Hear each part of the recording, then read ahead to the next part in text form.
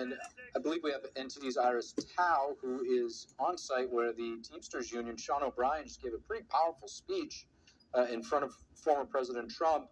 Iris, what can you tell us? It's a great pleasure to be here.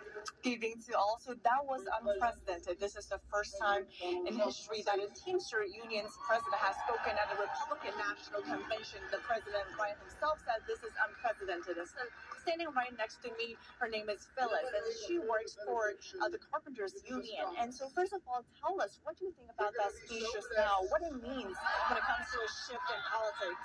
Well, I think whatever he said was very good. It's very good for the people, the workers. It wasn't like that years ago, because I'm retired a long time now. But we were told who to vote for.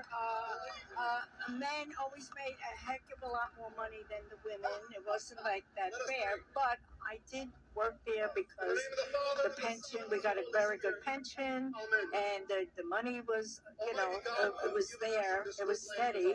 So I worked there 30 years, so I guess I did enjoy it. And Mr. O'Brien was talking about cooperation across two parties to help union workers. What specific steps do you think can be done to do that? Well, I think that we, as individuals, we have to vote the way we want to. I don't have to answer you. And as a union, as someone who works for the union, what are the top priorities you think are for union workers in this country? You get a very good pension. See, I told you I worked years ago, not today, but we got a very good pension. We got vacations. Everybody got along with one another. I mean, I wasn't a boss, so I don't know, but I enjoyed working there. Do you see a path forward for the Republican Party to get union votes in this election? Absolutely, absolutely. I think a lot of people are going to change because it's going to be much better. Phyllis, thank you so much for joining us. So right now we're at this convention with more speeches to come tonight, and we'll keep you all updated. Question with that nice woman, Phyllis, who was a former union worker. One thing that sort of struck me that she said was that we were told who to vote for. And, I've actually been privy or present at a union meeting when I did some volunteer work in the past. I was asked to give a speech. And before that, I was able to listen to some of their meetings, and the union boss was there. And he was pretty much telling them who to vote for. Really fascinating that the president of the Teamsters Union would address the RNC. I think it is, and this woman, she's got a lot of history behind her. She really sees the reality of what happened in the past. She was right. The union bosses, the shop stewards. I mean, it was a political enterprise. Here, vote for one person. But she really gave the American people tonight on this broadcast a lesson about how the past was and how the unions are now. And to see the president of the union up there, notice he didn't endorse anybody. He was just up there saying, hey, look, this is the reality of life, and this is the way that we are working now, and you make the decision. Right now, we're just going to go back into the feed at the RNC where we have Harmeet Dillon addressing the crowd.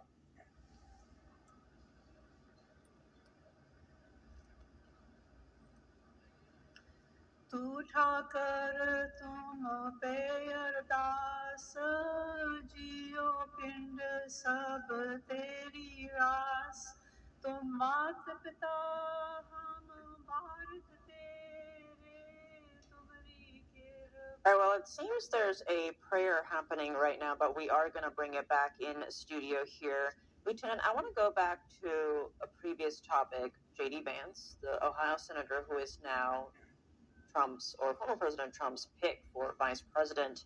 We did hear Robert Patillo earlier going on about Vance's history, how he was a self-described never-Trumper. He said some nasty things about the former president. But looking into his history here, Vance changed that stance when he met Trump in 2021. He's also said before, he's described the former President Trump as, quote, one of the few political leaders in America that recognizes the frustration that exists in large parts of Ohio, Pennsylvania, Eastern Kentucky, and more. And he's now become a huge champion of Trump's populist, anti-elite political movement, and with him becoming the vice president pick tonight, how do you see potentially that shift also happening in Americans if someone like this, who's, self-described never-Trumper, can become the VP pick? Well, he who has not sinned cast the first stone, right? I, in politics, have said things about my opponents, and later on became ardent supporters of them. And to answer your question directly, the reason why that happens is you think, what's more important, your politics or your country? And I think J.D. Vance, after speaking to Trump, realized that this is bigger than me. This is for the United States of America. This is an effort to bring the country together. And to J.D. Vance's credit, he made that decision. Let's do this together. And Dave, we do have Dave Martin here with us. I know you've done a lot of research into the short list of VP picks. J.D. Vance was part of that. Tell us what you found, and, was this surprising to you tonight? When I was researching all these VP picks, of course, I found a number of them actually had sparred, of course, with Trump in the past. And like Robert Patillo said, yeah, J.D. Vance did too. And that wasn't when they were both going for the presidential nominee. Now, obviously, it seems like Trump is on very good terms now with Marco Rubio and Nikki Haley. Obviously, J.D. Vance. And we also saw tonight maybe a little bit different looking Trump. Like he does seem a little bit more mellow tonight. Maybe that pre-recorded message wasn't so much.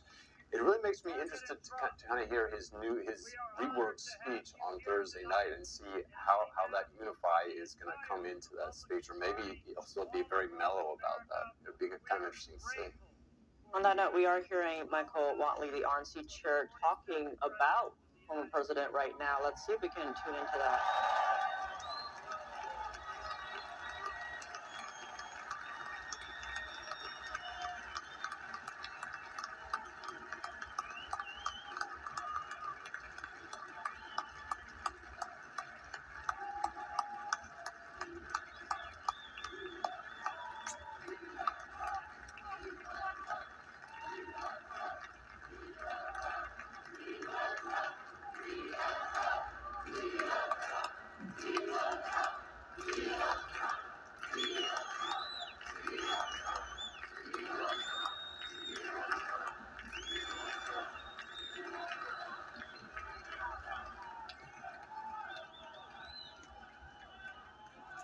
The chair declares that the 2024 Republican National Convention stand in recess until tomorrow at 5 p.m.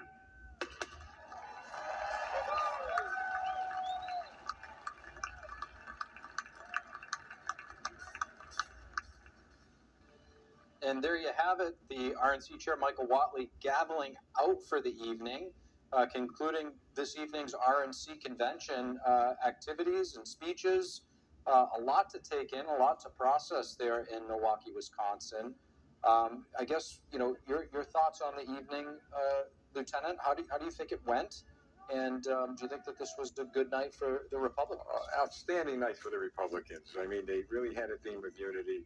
There was a lot of peace. There was inspirational moments, and a really great start for you guys. And I'm going to let you know. I've said off camera, I'm impressed. I mean, you got that. I keep on staring at that thing you got back there. The nation decides, but you helped America.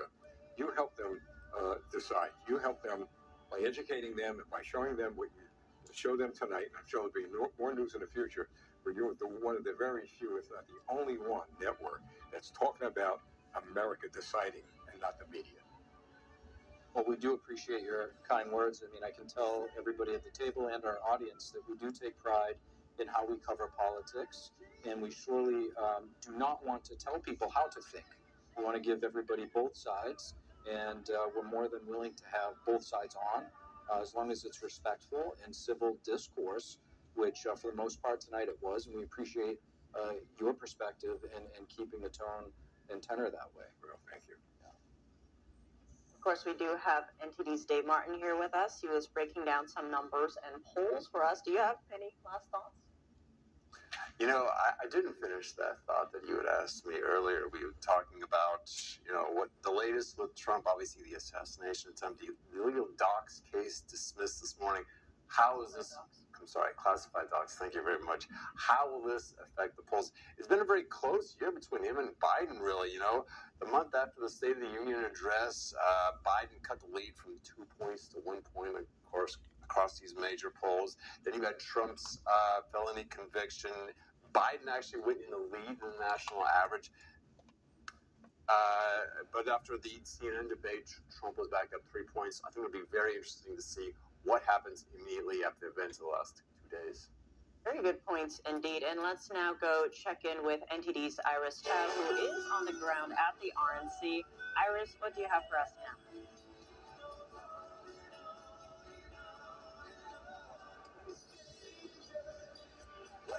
So right now we are at the very end of the day one of Republican National Convention right here in Milwaukee, Wisconsin. The crowds are all leaving. And as we just saw, actually, Trump and his VP choice, Senator J.D. Vance, were just leaving that family box far away from the stage right there as well. And actually, right next to Trump, we also saw today Republican Congressman Byron Donalds, as well as former Fox host Tucker Carlson. An interesting sight there at that family box, as all of them were watching the later part of this convention today. And meanwhile, today we did hear from a variety of speakers. Just now we have the president of the Teamsters, which is unprecedented at a Republican National Convention, also from different groups, from different walks of life. And that is the day one of this Republican National Convention where Trump and J.D. Vance got enough delegates to be the nominee for the Republican ticket. And now they're going to formally accept their nomination. And 2 days later, on Thursday, and that's when former President Trump will not only be here to watch, but also come out to give a speech accepting his nomination. So a lot to watch for the coming 2 days. But today, the biggest suspense is finally settled as we know that J.D. Vance has become Trump's VP pick. So a very dramatic day as we, of course, thought about different candidates, different possibilities, and finally that announcement came today on day one of the Republican National Convention here in Milwaukee, with more to come in the next 2 days. Back to you. All right, Iris.